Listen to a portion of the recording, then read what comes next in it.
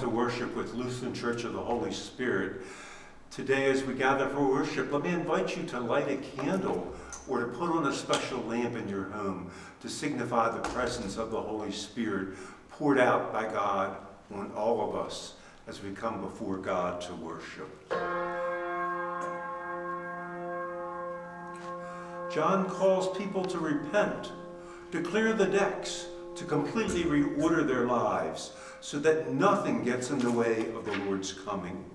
The reading from Isaiah gives the context for this radical call, the assurance of forgiveness that encourages us to repent, the promise that the coming one will be gentle with the little ones. Isaiah calls us to be heralds with John, to lift up our voices fearlessly and say, "See, your God is coming." We say it to one another in worship in order to say it with our lives in a world in need of justice and peace. Blessed be the Holy Trinity, one God, who opens the heavens and draws near to us with salvation.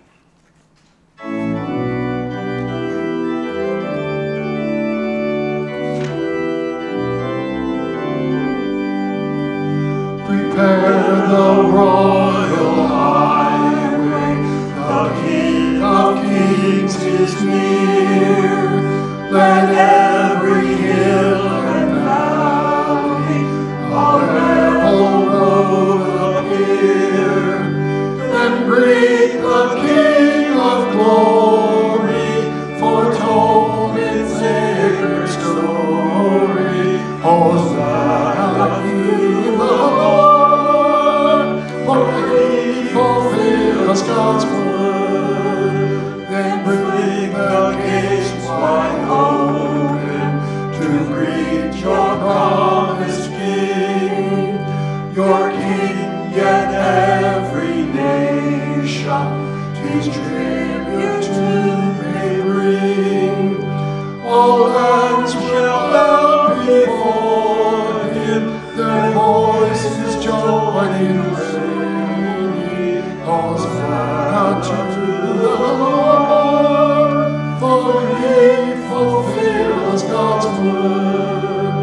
This is the earthly kingdom, it comes from heaven above. His rule is peace and freedom, and justice, truth, and love. So let your praise be sounding, for kindness so abounding. Hosanna to the Lord, for he fulfills God's word.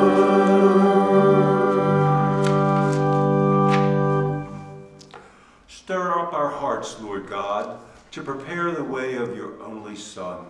By his coming, strengthen us to serve you with purified lives. Through Jesus Christ, our Savior and Lord, who lives and reigns with you and the Holy Spirit, one God, now and forever. Amen.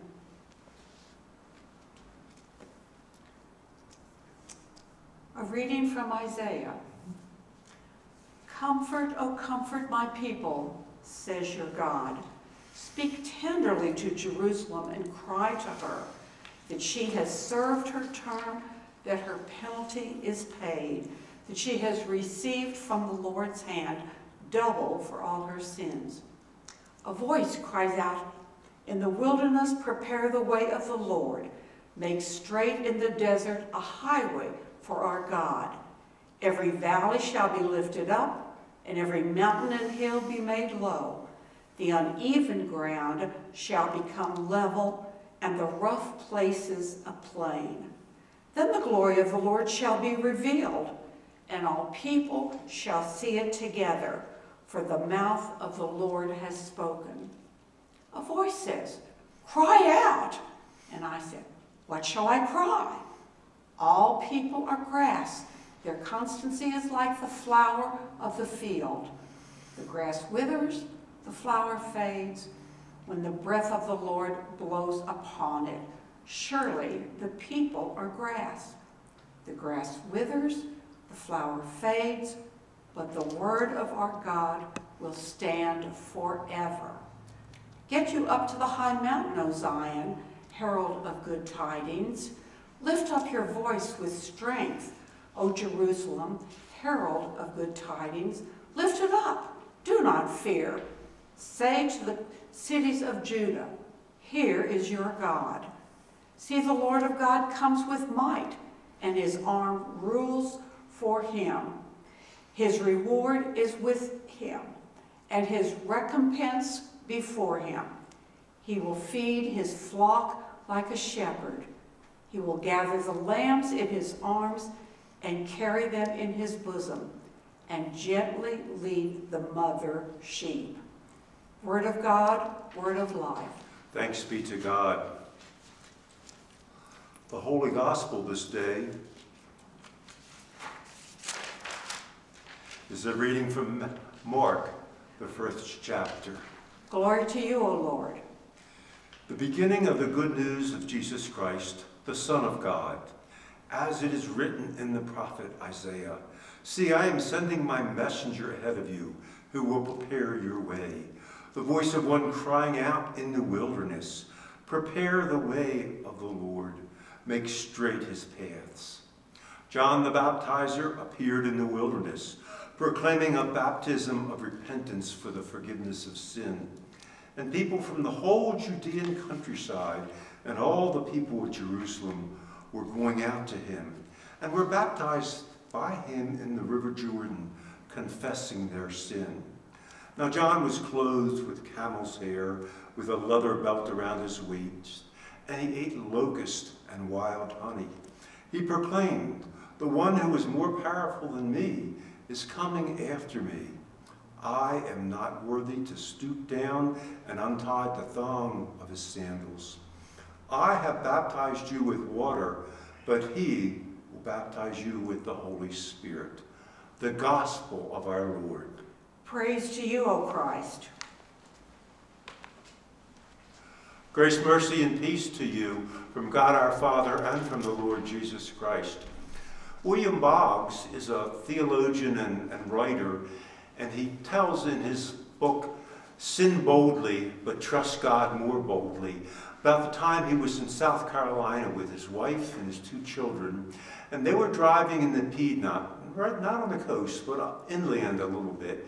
And he kept seeing these signs, peaches, pick your own, buy a basket for just $5, I think it was. Some of you have never been on the coast of South Carolina or any of the eastern coast. Just imagine yourself up in the Palisades and you're driving along ready to pick, and that sun is so intense, that mountain sun, that you feel like you're going to be a cinder. Well, that's what Boggs was feeling. At the same time, he was knowing that the humidity was about 80%, as it often is along that area. And he's thinking, I got to get out of here, I got to get out of here. And his kids are sitting in the back seat, Daddy, we got to stop, we got to stop, we got to stop. But you know what happened. They stopped. And they went to a little fruit stand, and there was this withered old man with brown skin, and his skin looked like a peach pit. He had been sitting out in that stand probably his whole life, and maybe even more, who knows. And William fished out his money, gave his money, and grumbled as they started walking down. And they almost immediately, the kids saw peaches and started grabbing at them. And the old man yelled, no, go further.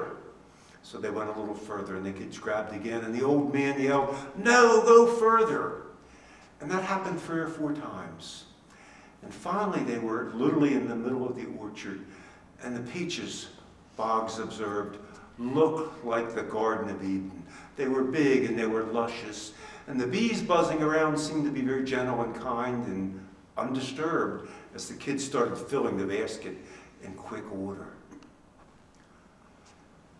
Our gospel lesson this day is almost the same scene. God's created bounty for us beyond bounty, and John is saying to us, go further.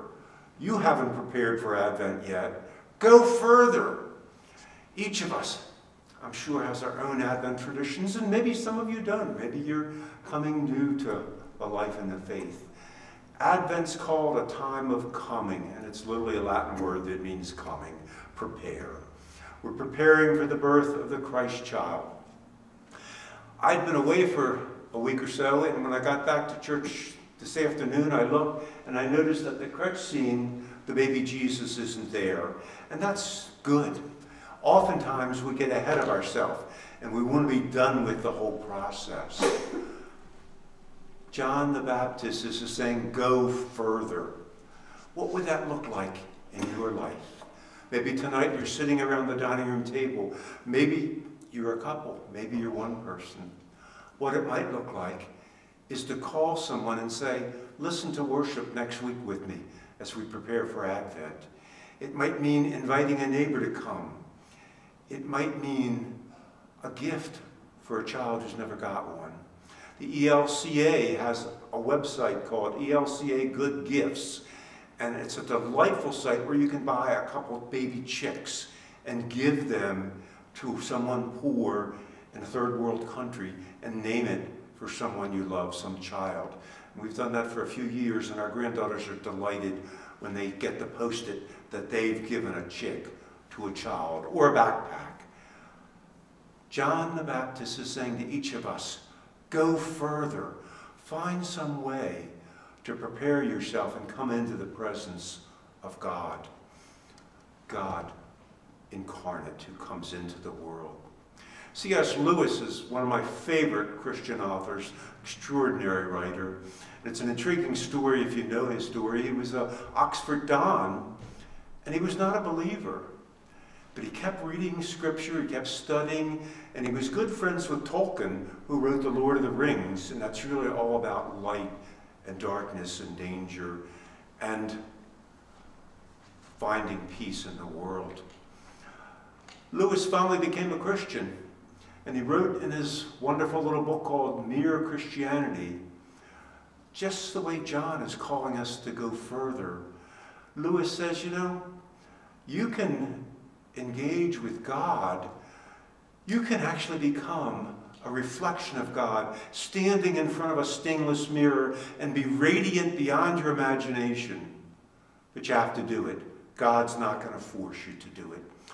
And if you do it, you'll shine out with a light that will astound the world.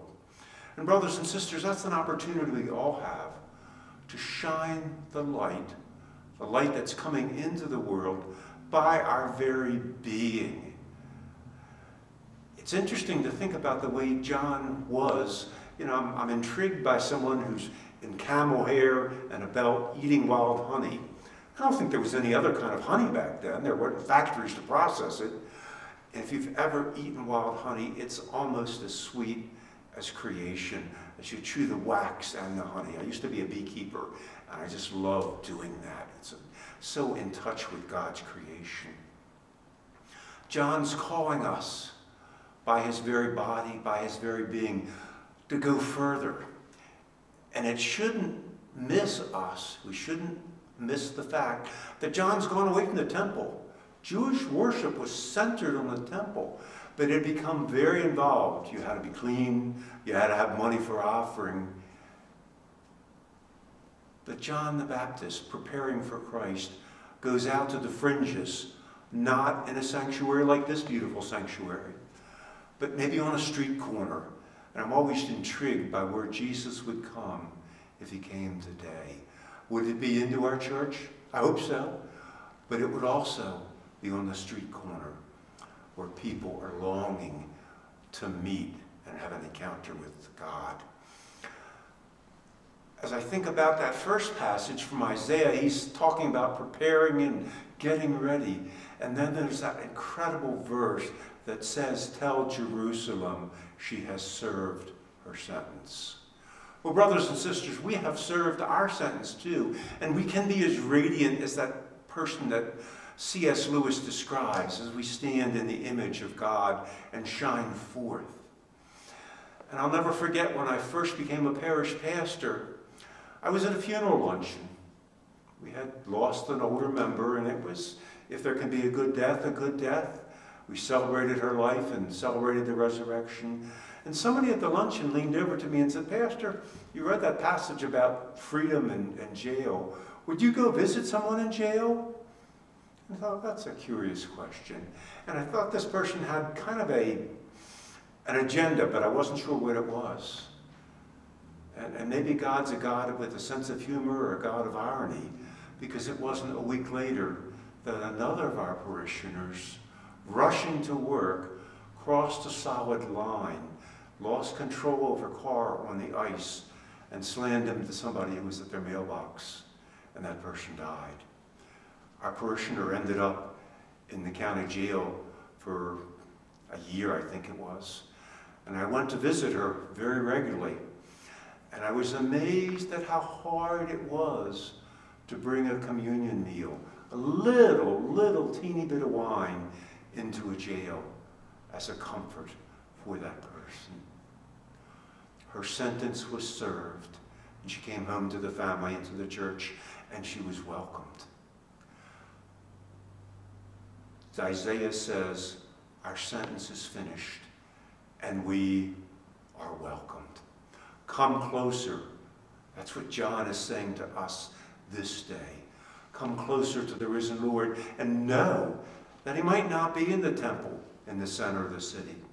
He might be on the fringes, the way John was on the fringes.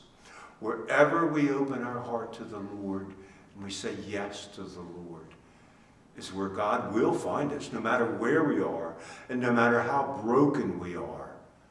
God will find us and bring us into the kingdom. John says, come closer this night. I say to you, come closer and be in the presence of God. Thanks be to God. Amen.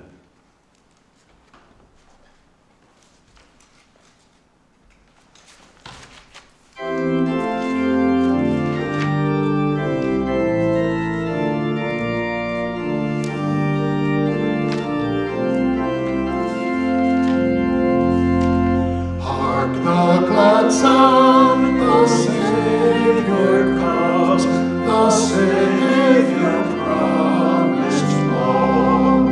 Let every heart prepare a throne, and every voice a song. He comes the prisoners to release in Satan's bondage held, the gates of brass before him burst, the iron fetters healed. He calls the broken heart to bind, the bleeding soul to cure, and with the treasures of his grace to enrich the humble poor.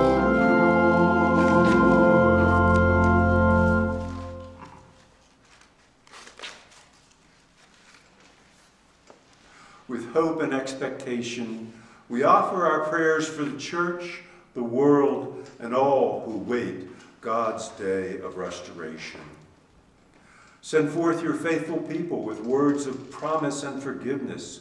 Teach your church to be bold in revealing your good news in word and in deed. Merciful God, Receive our prayer. reveal your majesty in mountain peaks, flowing rivers, blossoming wilderness roads. Heal the earth where it longs for renewal. Bring wholeness to the earth and all its creatures. Merciful God, Receive our prayer. turn the hearts of the nations toward righteousness and peace. Increase cooperation for justice between countries, commonwealths, political parties, and diplomatic leaders. In times of prosperity, direct leaders to be generous for the sake of all. Merciful God, Receive our prayer. comfort your people with words of love and healing. Surround all who are grieving and all who know depression or anxiety or who feel lonely and forgotten. Be a steadfast presence when all else feels uncertain. Merciful God, Receive our prayer. grant the holy patience to all who are waiting this season. Give hope to those seeking employment. Bring reassurance to people awaiting new diagnoses or treatments. Protect expectant mothers. Watch for those who keep bedside vigil.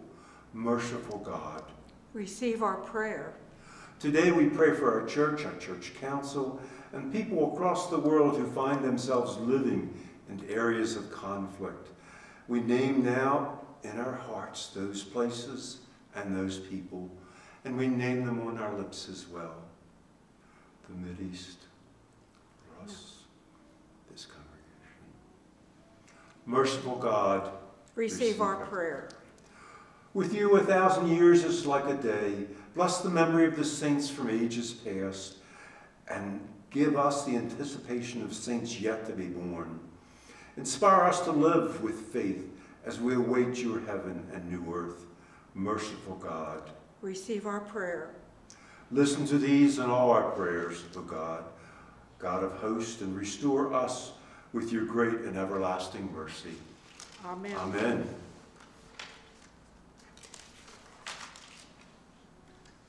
May the God of all creation, in whose image we are made, who claims us and calls us beloved, who strengthens us for service, give you reason to rejoice and be glad. The blessings of God, sovereign, Savior, and Spirit be with you today and always. Amen.